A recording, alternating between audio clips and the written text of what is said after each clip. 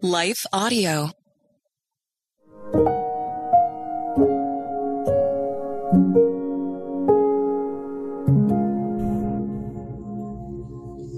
Thank you for listening to Your Daily Prayer, a podcast dedicated to helping you find the words you need to connect with your Father in heaven. No matter what is going on in your life today, you can trust that God wants to hear from you. Right after this short word from our sponsor, we will pray through today's prayer together.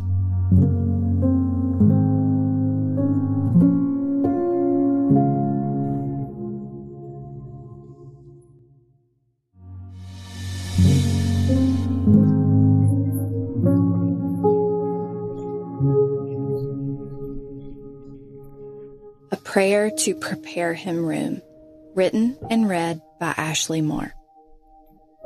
And she gave birth to her firstborn, a son. She wrapped him in cloths and placed him in a manger because there was no guest room available for them. Luke 2:7. Every Christmas season, I look forward to buying a pine-scented candle and pulling the Christmas decorations out of the shed. My husband, our 3 kids, and I sip hot chocolate and reminisce as we admire the ornament collection and listen to Lauren Daigle's Christmas album. What are some of your family's Christmas traditions? Maybe you clear out a space in front of your window to put up a fresh tree you cut down together.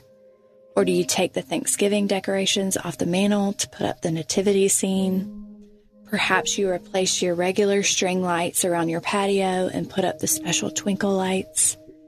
Whatever the case, this time of year always ushers in a spirit of preparation. We prepare our calendars for holiday gatherings. We prepare our homes with Christmas-themed decorations. We prepare our plates with Christmas cookies and special holiday delicacies. We prepare everything else in our lives. But do we take the time to prepare our hearts and minds? Before the Son of God's birth, Roman leaders decreed a census to account for each person. This required people from all over Israel to return to their hometowns to be registered. This caravan included Joseph and Mary, who traveled to Bethlehem, even though Mary was very near to her time to give birth to Jesus. Luke 2:2-4. Because so many people arrived around the same time, when Mary and Joseph looked for a comfortable place for her to give birth, there was no lodging available for them. Luke 2:7. Admittedly, as someone who resides in the Western world, this is hard to imagine because I live in a time of modern medicine and hospitals, fancy hotels, and convenience. But this event held no such comforts for the birth of Christ. The only space available for Jesus' birth was a barn. My intention is not to villainize today's culture, which places a high value on comfort and security. However, culture today and of old often prioritizes comfort over holiness. Just like the influx of visitors overcrowded the accommodations in Bethlehem, we often overcrowd our hearts, moving Jesus to the fringes instead of the center. I propose that we prepare our hearts and minds this holiday season by reading the biblical accounts of Christ's birth, Matthew 1-2 and Luke 1-2. Make these true stories a part of your family's existing traditions. Read them to your children and visiting family. Talk about the light of the world as much as you talk about the beauty of the tree with its twinkling lights. Worship our Savior King as you hum along to your favorite Christmas album. We're often too easily swept away in all the magical traditions, causing us to forget the true gift of the Christmas season. As we prepare our homes and families for Christmas, can we also prepare room in our hearts and minds? String the lights up, sip the cocoa, and as you prepare room in your home, also prepare Christ's room in your heart and mind this Christmas. Let's remember how the King of the world, the God of the universe, the Word of God, became a gentle and lowly baby so that we would have a way to be reconciled to God for eternity.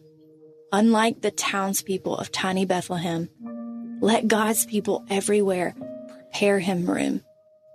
Let's pray. Dear Lord, thank you that even in an openly hostile anti-Christian world, we still have the opportunity to celebrate the birth of Christ. God, I know there is nothing inherently wrong with the Christmas traditions, but help us to keep the proper perspective and priority this holiday season. Forgive us when we crowd up space for you by being overly distracted with traditions.